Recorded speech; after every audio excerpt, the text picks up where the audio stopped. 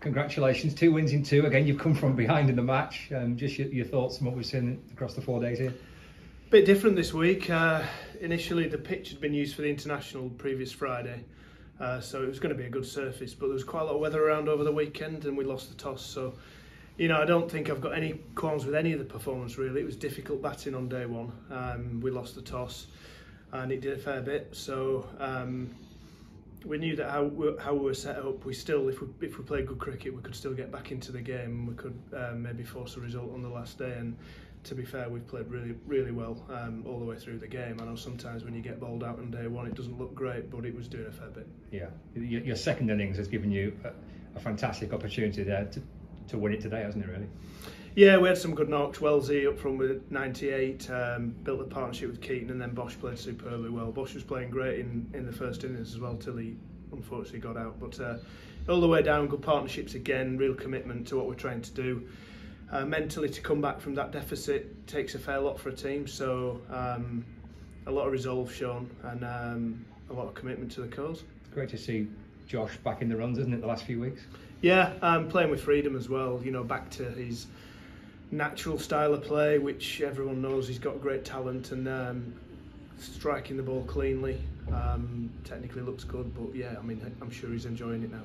Everyone kind of contributed in that second innings, didn't they? Even this morning last night when Rob Jones came out to bat, and this morning Jones and Lavelle there, everyone's chipping in for you there. Yeah, Jonesy played really well last night to keep the momentum of the innings, and George this morning got us off to a bit of a flyer. It's always tricky to know exactly when to pull out, because obviously that's still a decent pitch to bat on. There's a little bit in it with the cracks opening up, but a good opening partnership, and you know, we didn't set a massive score. I know the margin looks big now, but we just felt we decided on about 300 with 80 odd overs, and fortunately that's paid off quite well. Just sticking with George, he kept beautifully for you there as well, isn't he, on the last day? That can't be tricky, that can't be easy for him. No, I mean, stood up, he looked really assured. Did everything he needed to do, stood back, but he looked really good up to the stump, so hopefully that will stand him in good stead as well.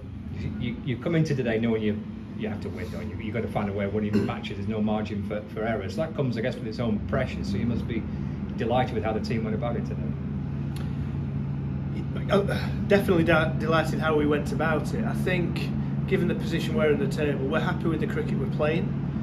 There's always a couple of games here and there where maybe you'd like to think you could have done better, but generally we've had a really good season so far, and all we can do is keep playing. I don't necessarily think there's no pressure on us now, because really Surrey and Hampshire should go on to win it. Now maybe the pressure's on them, but I said after Northants that all we're going to do is keep playing good cricket and hard cricket and make sure we win as many games as we can and keep going. 11 wickets for Tom Bailey in the match is a fantastic return for him, isn't it? Yeah, both him and Will bowled superbly throughout the game.